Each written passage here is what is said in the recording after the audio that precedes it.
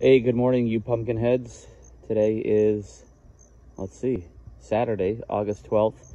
Haven't made a video recently of the pumpkin. This is our pumpkin number 1, we've been calling it.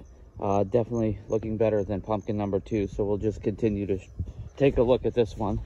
You can see, compared to my last video, this pumpkin is getting pretty big.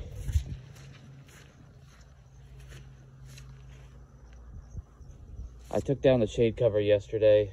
Not sure if it's helping or not. I also picked up this potash. I don't recall if I told everybody in my video, but I've been using the potash for a couple, maybe 2 weeks now, and this pumpkin is looking pretty good. I mean, leaves are okay. I have cut off many of the male flowers. I read that, and yeah. So it's got some good size to it. Put a can there for comparison. It's I did a approximate weight with measurement yesterday. I think it's around 200 pounds, but got some good vines still going.